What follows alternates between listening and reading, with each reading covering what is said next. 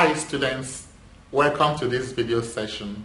My name is Samuel Chukwu Emeka. In this video session we shall use multiplicative inverses to solve equations. This is a continuation of the lesson on multiplicative inverses. So I would recommend that if you finish reading the lesson, it is necessary, it is important that you view the videos to gain a better understanding of the topic. So, as we said in the lesson, multiplicative inverse is the same thing as reciprocal.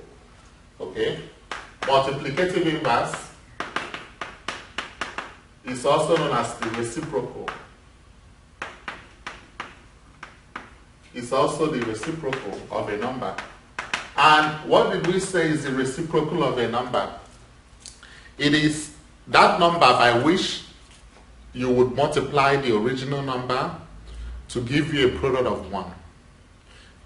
Like we talked about this in the previous videos, the reciprocal. Like if you want to find the reciprocal of 5, then you ask yourself, what am I going to multiply by 5 to give me 1? And how do you find that out? You just invert or you flip. You flip 5. You know that 5 is the same thing as 5 over 1. So when you flip it, it becomes 1 over 5. Okay, when you flip this, it becomes 1 over 5. So if you now multiply 5 times 1 over 5, 5 will divide and you have 1. 5 will divide 5 and it gives you 1. So the reciprocal, like we mentioned in the previous videos, is also the same thing as the multiplicative inverse. For this video, we shall use the multiplicative inverse to solve one-step and two-step equations. As we said in the lesson, in the vocabulary words in the lesson, one-step equations are those equations that just require one step for you to arrive at the solution. You can either add or subtract or multiply or divide. Just one step to arrive at the solution. Two-step equations are those equations that require 2 steps in order to arrive at the solution of that equation. Okay, now let's go ahead and solve the questions here. We shall just use multiplicative inverse method to solve this. Now, we have other methods to solve equations, but for this video, we shall just use the multiplicative inverse because that is our main focus for you to understand how to use it. Question 1. Find the multiplicative inverse of 25. Okay? 25 is the same thing as what? 25 over 1. If you express the whole number as a rational number, it's 25 out of 1. So the multiplicative inverse would be, you just flip this, 1 out of 25. Because when you multiply 25 and 1 over 25, it gives you a product of 1. So the multiplicative inverse is 1 out of 25. Now, what if you have 4 over 5? The multiplicative inverse of 4 over 5, you flip it, is 5 over 4. By flipping, what we mean by flipping is that the numerator becomes the denominator and the denominator becomes the numerator. Okay? We've mentioned this in previous videos. Alright. The next one, question 3, 4, 5, 6 are equations. We have to solve and check those equations, and we have to use the method of multiplicative inverse. So if we start from question 3, negative 4k is equal to 56. So in this case, what you do is you ask yourself, if you're using the multiplicative inverse method, look at the steps. The steps in using it. if you use the multiplicative inverse method, it has some steps.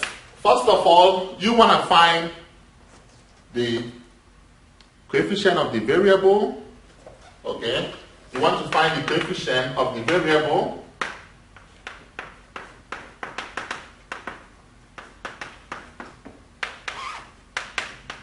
That's the first step. Then the second step is to find the multiplicative inverse of the coefficient of the variable.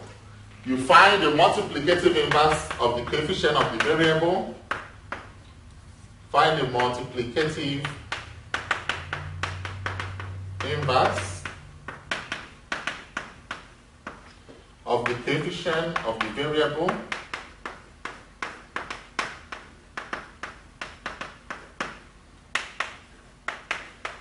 And when you now do this, you now use the multiplicative inverse to multiply. Okay? Now this is for one-step equations. You now use the multiplicative inverse to multiply both sides of the equation. This is for one-step equation. For two-step equation, you may need to make some adjustments first to reduce it. For two-step equations, you need to reduce them to one-step equation, and then you use this step. Okay? These steps are for one-step equation, for one-step equations. For one-step equations. So take note of that. For two-step equations, we want to, first of all, reduce it to one step, and then we use this. So the first thing you want to do is to find the coefficient of the variable in the equation. The second thing you want to do is to find the multiplicative inverse of the coefficient of the variable in the equation. And then the final thing is to now use the multiplicative inverse to multiply both sides of the equation, or all terms. You can say, let me just say mi. I'm going to use mi as multiplicative inverse. So let's say that multiplicative inverse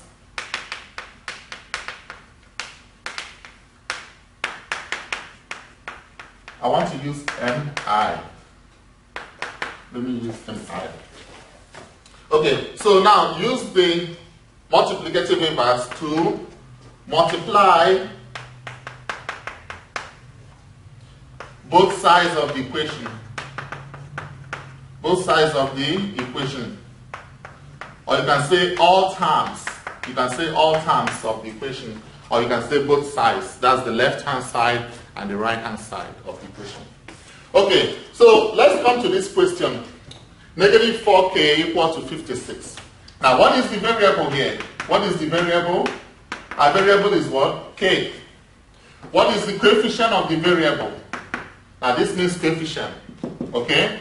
Coefficient, that's the short form, but let me write it. Yeah. Coefficient of the variable is what? We did coefficient in the previous videos. It's negative 4. Now, what is the multiplicative inverse, mi, of negative 4? It should be what? Negative 1 over 4. Because negative 4 means negative 4 out of 1. So, the multiplicative inverse will be negative 1 over 4. So, what we now do is we now use this, negative 1 over 4, to multiply both sides of the equation. Okay? This is a one-step equation because it just needs only one step to get to the solution. Ordinarily, you will say, how would you solve this equation? You will say, divide both sides by negative 4. Ordinarily, that is the way you solve it. And when you do that, 56 divided by negative 4 gives you negative 14. Yeah. But if you want to use the multiplicative inverse method, you've got to follow these steps. So we now use the multiplicative inverse to multiply both sides of the equation times negative 4k equal to negative 1 over 4 times 56. Whatever you do to the left-hand side, you should do to the right-hand side. Okay? So this will now be what now? This will cross out. 4 will cancel 4. Negative times negative is positive. So you only have now k. K will now be 4 divided 4 is 1. 4 divided 56 is 14. Negative 1 times 14 is what? Negative 14. So your K is negative 14. And that's the way you do it. Okay? Now, how do we, the next thing we have to do now is to do what? To check our work. So let me use this space to check our work. And of course, you remember how we check our work? We first of all write the equation. Let's first of all write check. Let's first of all write check and underline it. Then the next thing you write the equation, negative 4k equal to 56. Then you write the left hand side and the right hand side. What is the left hand side of this equation? Negative 4k. What is the right hand side of this equation? 56. And what did we get as our k? Because checking your solution means substituting the value of the variable that you got into the main equation to make sure that the left hand side of the equation is equal to the right hand side of the equation. Because it is an equation, equate, equity, equanimity, equality, equation, okay, equilateral, equal sides, equiangular, equal angles. So because it's an equation, the left hand side must be equal to the right hand side, right? So you want to now substitute wherever the side that has the variable, you want to substitute the value of the variable that you got into that side of the equations that have the variable, and you want to know whether when you substitute it, whether the left hand side will give you the right hand side. If it gives it to you, you can dance. If it does not give it to you, there's a problem. Okay, so we now substitute the side that has the variable is the left hand side. We got our k as negative 14. So all we need to do is substitute it here. And this will be negative 4 times negative 14. Negative times negative is positive. 4 times 14 is 56. That's it. And then you can do some dancing or you drink some water. Okay. Then let's go to the next question.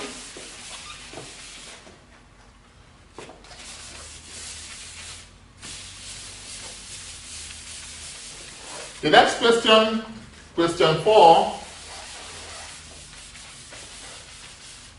says 3 over 5p equal to 75. Now, I want to say something here. Some students, this means 3 over 5 times p. That's what it means, 3 over 5 times p. So this gives you 3 over 5. You can write p like this, just in the middle of the fraction bar. This is okay. You can write it this way, 3p over 5. 3p over 5. This is okay. P can be in the numerator or by the side of the fraction bar.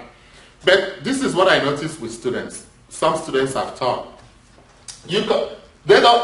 Probably they write fractions like this, 3 over 5.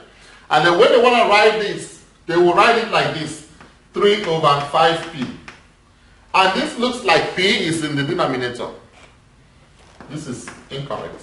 We don't write it like this, 3 over 5p. So if you write your fractions like this, please,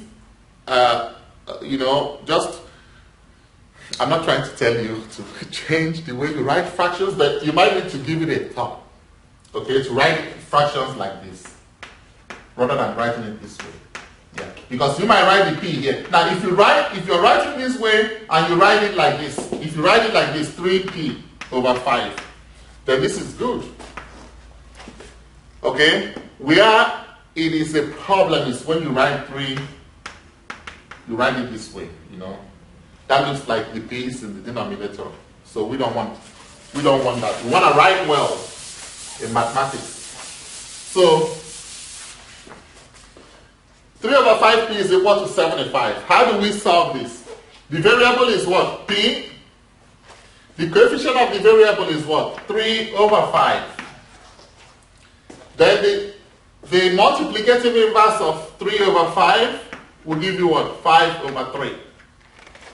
So what you want to do is to use the multiplicative inverse to multiply both sides of the equation.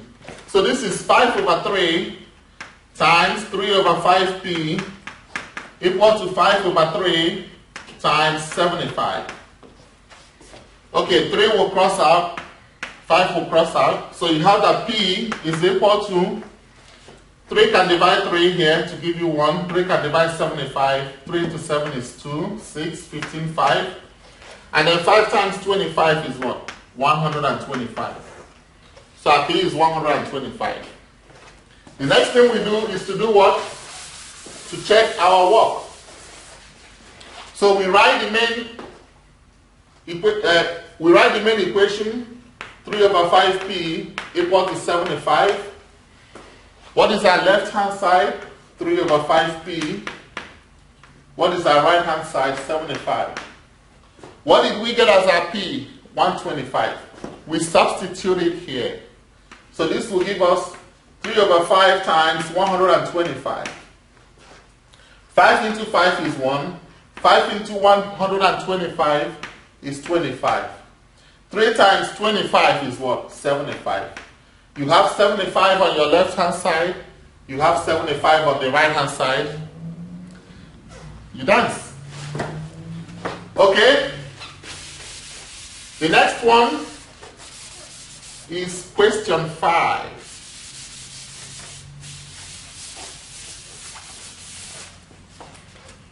Question 5 says -5 plus 3 over 5j equal to 10. Okay, now in this case, this is not a one-step equation. It's not. So it will require at least 2 steps. It's a 2-step equation. So how do we do this now? How do we do this? What we can do first is we can add 5 to both sides so that we can get this constant off, right? And then we've reduced it to 1-step equation, and then we can apply the multiplicative inverse. Okay? So the first thing we want to do is, in this case, I will need more space. So the first thing we want to do, okay, this is the method that your teachers use a lot, is to just add 5 here and add 5 here. And then this will, -5 plus 5 is gone. You now have 3 over 5j equal to 15. This is now a 1-step equation. Okay, because if you you can use just 1 step, multiply by 5 out of 3, and you will get the answer right away. Okay? Yeah, this is the method your teachers use, so it's not the method I use. That's a good method too. Yeah, I have my own method as well. Okay, now this will be 3 over 5j equal to 15. So now what is the variable? The variable is what? J. What is the coefficient of the variable? Coefficient of the variable will be 3 over 5. What is the multiplicative inverse of 3 over 5? It will be what? 5 over 3. So what we want to do is to use 5 over 3 to multiply this equation, right?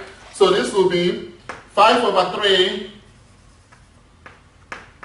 times 3 over 5j, 3j over 5 equal to 5 over 3 times 15. So 5 will divide 5 is gone, 3 will divide 3 is gone. So we now have that j, now j will be equal to 3 divided 3 is 1, 3 divided 15 is what? 5. 5 times 5 is what? 25. So we have j as our 25. right? The next thing we have to do is to do what? Check our work.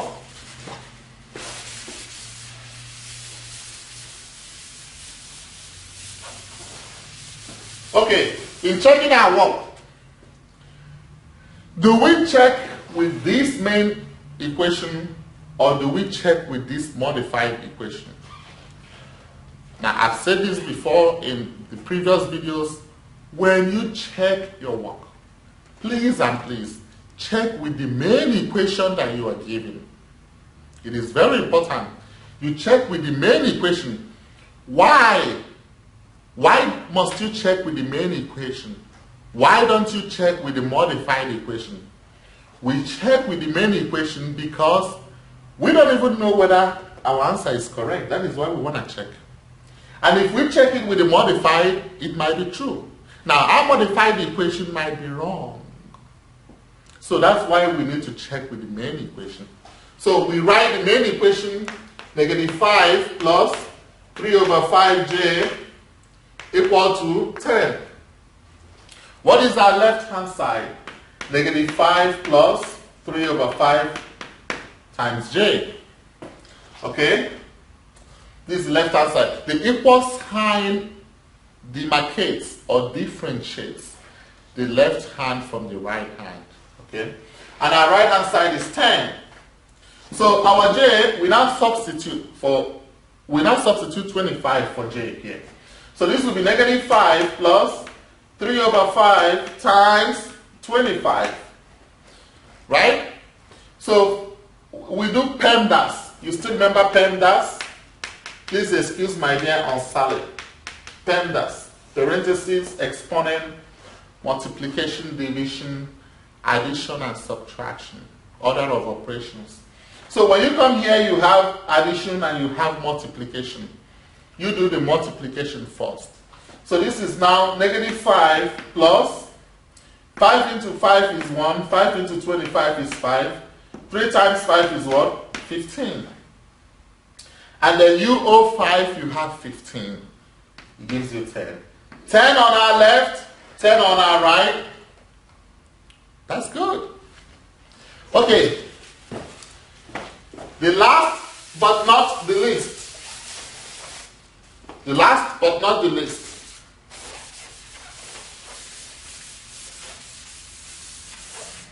We have another two-step equation.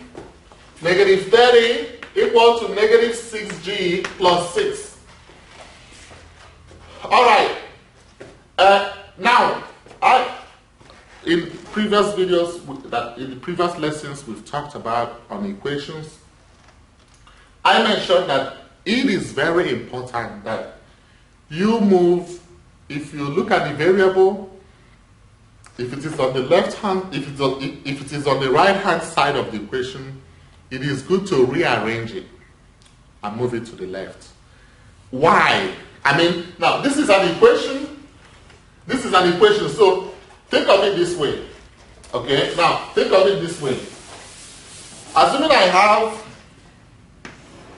have 2 plus 3 to give me 5, right? I can say that 5 is equal to 2 plus 3. So in this first equation, the left-hand side is 2 plus 3, and the right-hand side is 5. But in the second equation, the left-hand side is 5, and the right-hand side is 2 plus 3. It is the same. Okay. But now, why would I choose to move this to be the left and this to be the right? And this is my reason here. Let's say you go to the store, Walmart store, and you want to buy, let's say you want to buy a plate, or let's say you want to buy a cup, okay? A cup. So now, you now ask, but the tag is not there. The tag of the price of the cup, the tag price is not there. So you now go to the cashier and say, please, what is the price? Let's call this P. You now say, what is the price of this cup? Right? The cashier tells you, okay, price is $5. Or the cashier tells you, okay, $5 is the price. Which one would you prefer to hear? I mean, if the cashier tells you the price of the cup is $5, that's P equal to $5. Or the cashier tells you $5 is the price of the cup. $5 equal to P. Which one sounds more acceptable? I mean, which one is more inviting? Which one do you prefer more to hear more? Is the first one. The price is $5. So, you know, the English way, English price is $5. So P is equal to, you put the variable first on the left-hand side before you now talk about a constant. So all we need to do is rearrange. Rearrange means, and if you do this, it saves you a lot of problems or a lot of potential mistakes. So if you rearrange means make your left-hand side to be your right-hand side, and then your right-hand side to be your left-hand side. Now you can do this because of what? Because it is an equation, because of the equal sign. That's why you can do this, because it's an equation. Okay, when we do that, what do we have? We now have that negative 6g plus 6 is equal to negative 30. And then, the way I will do this is I will just move this 6 over here. Okay? Yeah, but let me do it the way some teachers do it here. So you subtract 6 here, you subtract 6. Whatever you do to the left-hand side, you have to do to the right-hand side. 6 minus 6 is gone. You have negative 6g here, equal to, you owe 30, you owe 6. This is negative 36. Now, what is the variable? Here, the variable is what? G. What is the coefficient of the variable? Coefficient of the variable is what? Negative 6. What is the multiplicative inverse of negative 6? The multiplicative inverse of negative 6 will give you negative 1 over 6. And then we now have to multiply. Let me come here and finish it up. And then we now have to multiply both sides of the equation by the multiplicative inverse. Right? So we have that negative 1 over 6 times negative 6g is equal to negative 1 over 6 times negative 36. Okay? So 6 will divide 6 to give you 1. Negative times negative is positive. Our g will now be equal to, on the right hand side, 6 will divide 6 to give you 1. 6 divided 36 is 6. Negative 1 times negative 6 is 6. Our g is equal to 6. Now let us do what? Check our work to see whether we are right.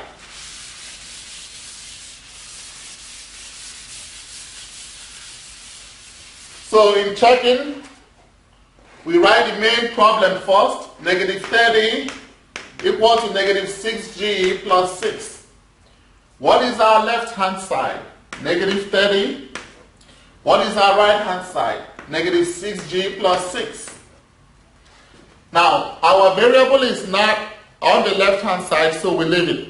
Now, like I said initially, use the one they gave you, not the one that you have modified by rearranging. Use the one they gave you. Okay? Now our variable is on the right this time. So we have to, we're not bothered with the left, it's a constant. We now have to focus here. So we substitute the value of 6 for g on the right hand side. This will give us negative 6 times 6 plus 6. You use your order of operations. Negative 6 times 6 is what? Negative 36 plus 6. You owe 36, you have 6, you owe 30. You owe 36, you have 6, that means you still owe 30. Negative 30 on the right, negative 30 on the left. Thank you so much for listening to this video presentation. Part 2 will deal with writing equations. Okay? Part 2 is going to deal with writing 1-step and 2-step equations. So please, watch out for part 2. Thank you so much for listening to this video, and you have a great day.